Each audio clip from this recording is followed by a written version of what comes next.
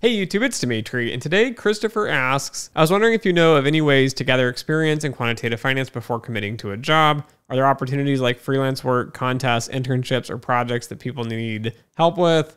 Any advice would help. I'm asking because I'd like to get a feel for the work before I commit wholeheartedly to it, and I'd like to have some work experience under my belt going into it. Thanks again. Okay, so to answer this, again, I'm going to answer this from a US perspective because that's the market I'm in. That's the vast majority of quant jobs are all in the US, so that's what I'm going to talk about here.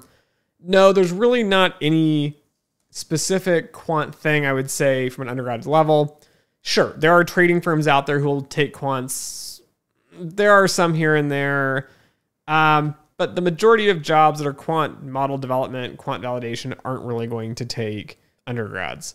And I wish there was a way to say, hey, we're going to do internships as well for undergrads, but we don't. We typically take internships that are master's and PhD students because, again, you need enough stats and math and computer science to actually do the internship. You need to be in a mastery PhD level course. Now, that being said, things to do, things to prepare to really get a feel and understand if you would like it or not. One is do some research, talk to some industry practitioners through like informational interviews, for example. And make a list, right? Make a list and say, okay, I want to end up in, I don't know, high frequency trading, or I want to end up in stats arbitrage, or I want to end up in model development for credit risk, or I want to end up in model development or model validation, for example, for market risk at a bank.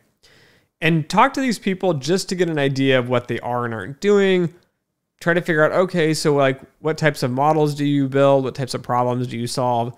And then you can jump on over to things like Kaggle and you can see there's competitions on there and you can kind of get an idea. You can kind of get a feeling for what you'd be doing in a full-time job. I think this is probably the best way to do it. Now, Kaggle, I have a whole gripe and complaint with them. The way that it's done on Kaggle is not how the real world works, obviously, because you're not just maximizing fit and whoever has the greatest fit wins the competition. Yes, I know there's out of time samples and if you do great in that. The real world is you have business people to work with. The problems are far more complex. There's a lot of different constraints that you're given before you even develop the model.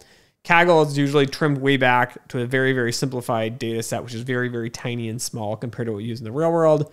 I'm talking credit risk here because credit risk, I've used like 100 plus gigs. I think a colleague of mine is using like a 4 terabyte data set once. So it's not the same. It's different on Kaggle. But Kaggle will give you a good understanding of, okay, these are the sorts of models that I would be using and building.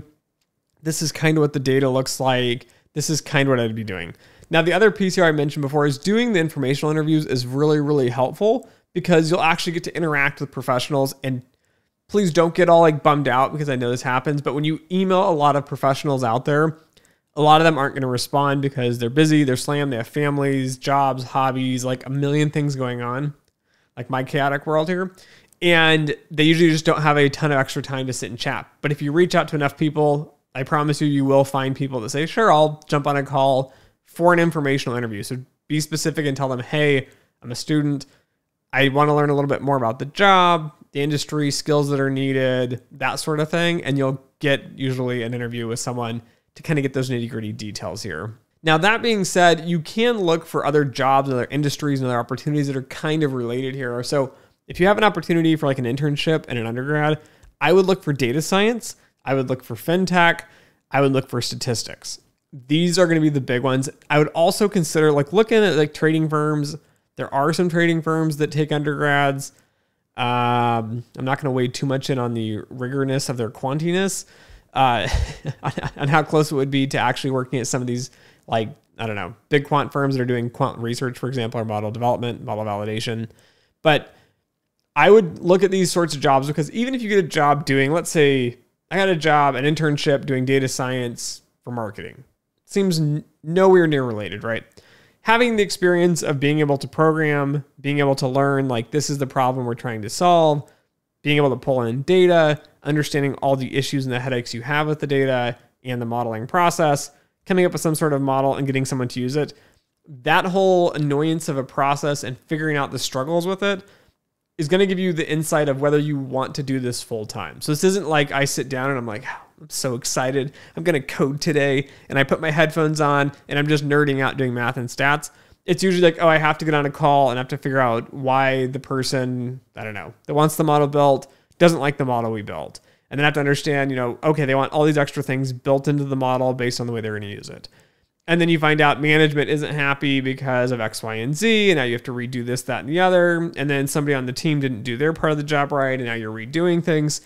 There's a lot of it that's not modeling quant focused. So I would say 60% of your time is usually coding for these jobs that are quant model development, model validation, these sorts of things. If you're quant dev, you're going to be programming a lot more. But for this research side, right, doing actual model development, model validation, research, these sorts of topics here, you're going to be spending about 60% of your time programming these ideas and testing things and working with data. And because of that, I think it's good just to get some hands-on experience modeling in stats, econometrics, or data science if you can get an opportunity in doing that. And that will kind of give you the nitty-gritty details of this is what a day is like. You're going to have to write documentation, for example, on these models, and it's tedious and boring. But those are kind of my tips here. So no, there's not really a really apples to apples easy way to get experience on this. Do informational interviews, learn a lot about the industry, learn about what people's jobs are like, use that opportunity to figure out like what types of models the industry uses, for example, what type of risks they're modeling. And then you can take that and you can look at Kaggle and you can practice on data sets there and get some more experience and expertise on that. And then finally, if you do have an internship opportunity, take full advantage of that. Try to get one doing modeling somewhere, right? You might not be able to do it in quant finance because there's typically that master's or PhD barrier. But if you're an undergrad, get an internship, at least try to get one here, doing something with stats, econometrics, that sort of thing, because you'll really understand the full process and what it's like to actually be a model developer or a researcher. So anyways, those are my tips and tricks. Thanks for watching. Thanks for listening. And as always, until next time.